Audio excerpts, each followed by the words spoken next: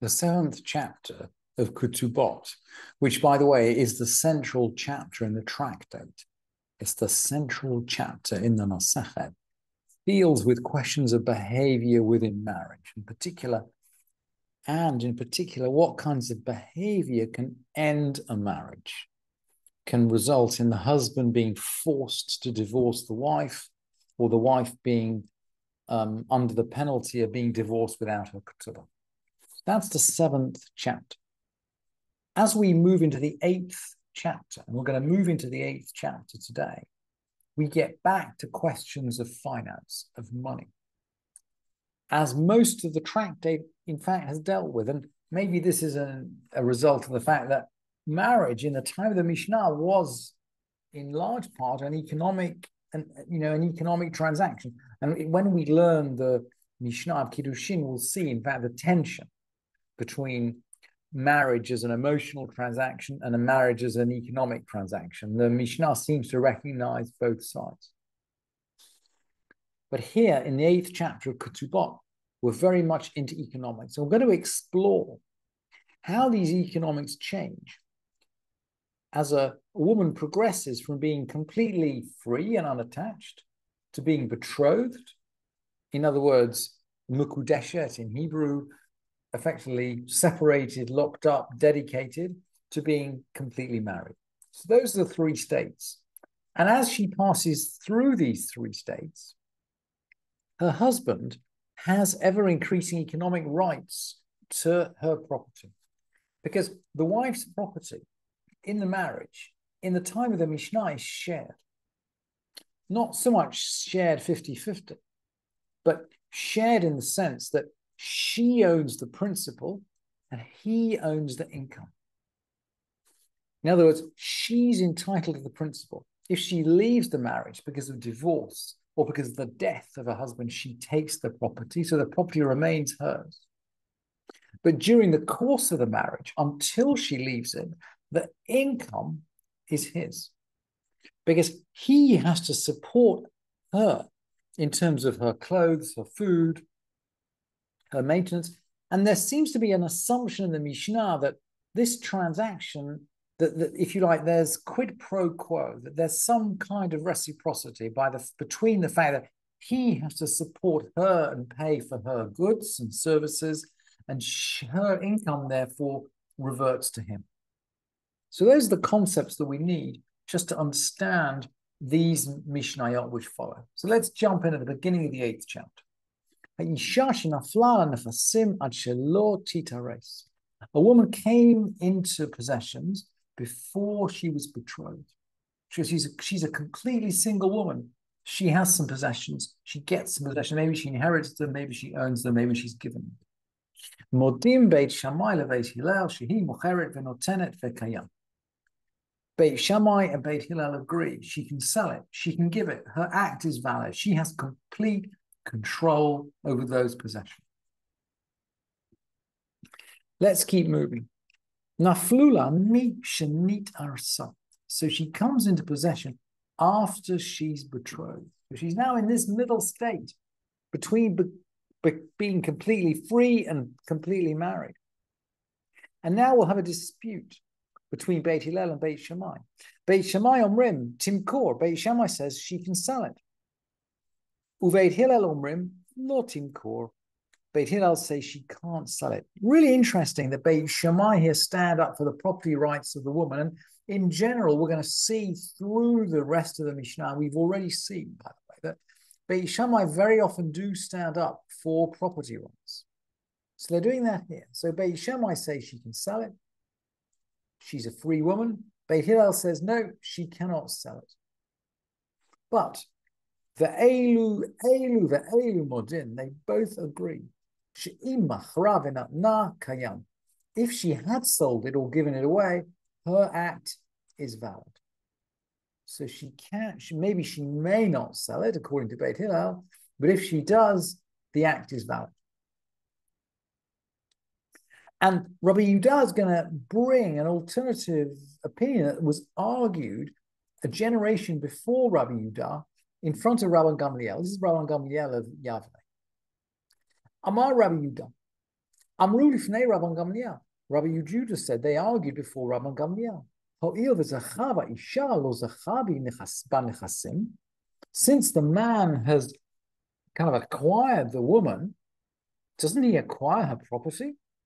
In other words, she's become engaged, she's become betrothed. Doesn't he have some rights over this property?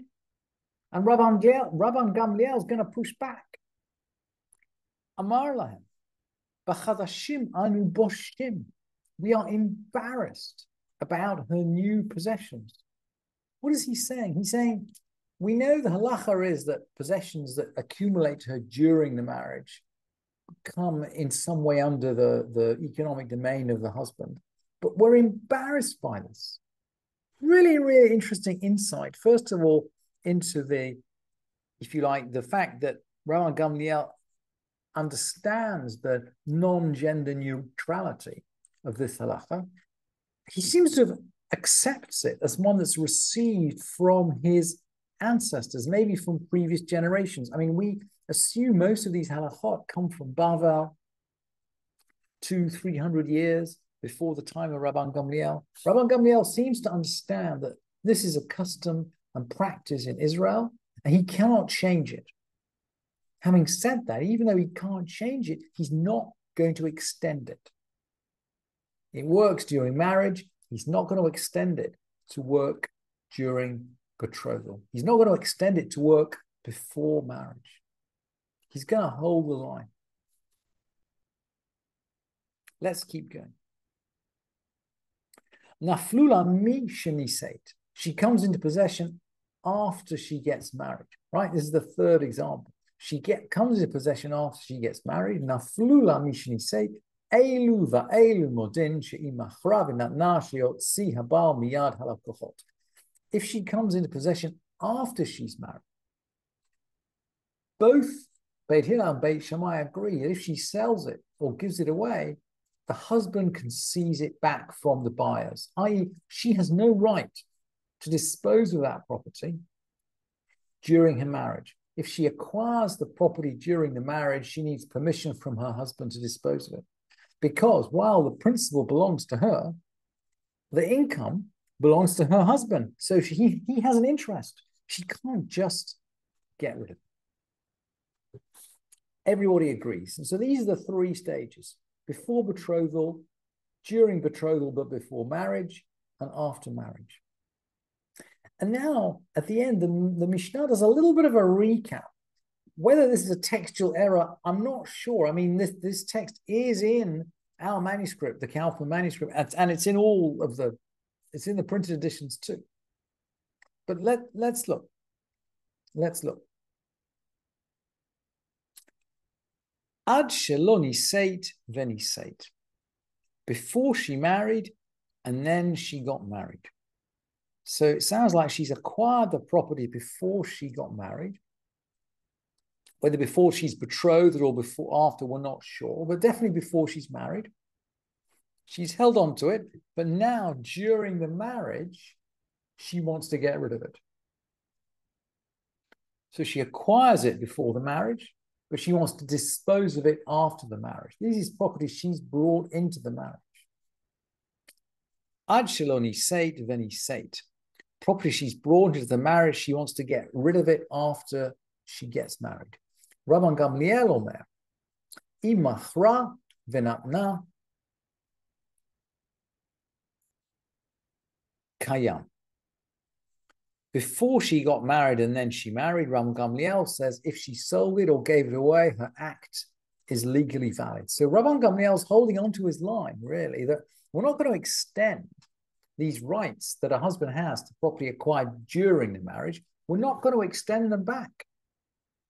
And Rabbi Chanina ben Akavia is going to object. Amar Rabbi Chanina ben Akavia, Amru lifnei Rabban Gamliel, hoyo v'zachava isha lo zacha b'nechasim. Rabbi Chanina ben Akavia said they argued before Rabban Gamliel, since the man acquires the woman, doesn't he also acquire her property? So she had the property before she got married.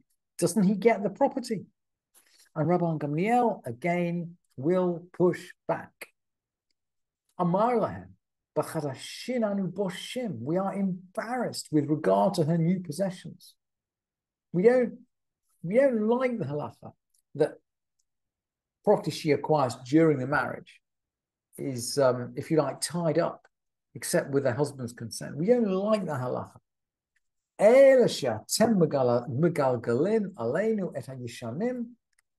We're embarrassed with regard to her new possessions. Do you want to roll over on us, the old ones, as well? Rabban Gamliel is not going to allow the halacha to be extended. Now, this is really interesting.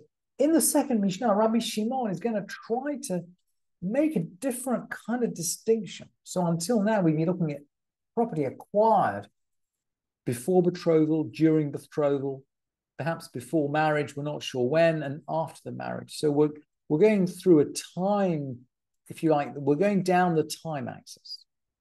And Rabbi Shimon is going to give us a completely different axis. He's going to give us the knowledge axis, but we're presuming this is all property acquired before the marriage, and he's going to give the husband some property rights. In other words, he's pushing back on Rabban Gamliel, but in a different way. Rabbi Shimon cholek.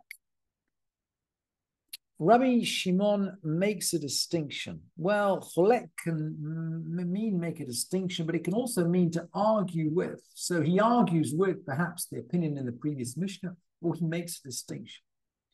Bein nechasim minechasim. He distinguishes between one kind of property and another. Hanechasim hayeduim laba'al lo timkor. Property that's known to the husband, she may not sell. This is a property acquired before the marriage and seemingly before the betrothal.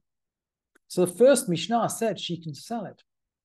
And Rabbi Shimon is saying, hang on just a sec.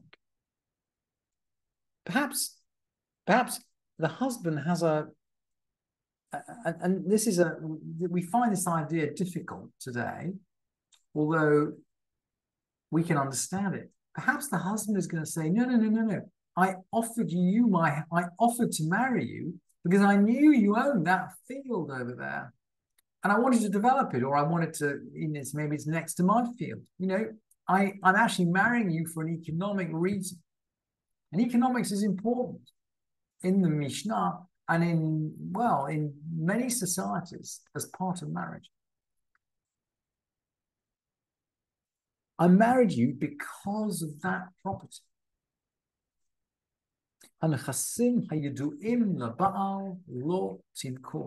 Property that's known to the husband, she can't sell.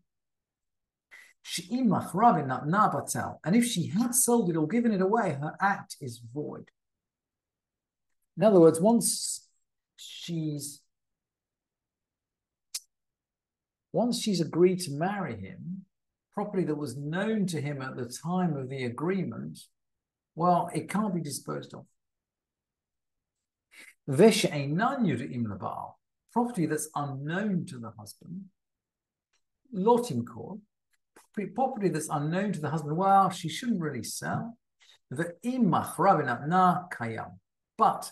if she does decide to sell it, her act is valid. The husband can't go back to the buyers and dissolve the sale.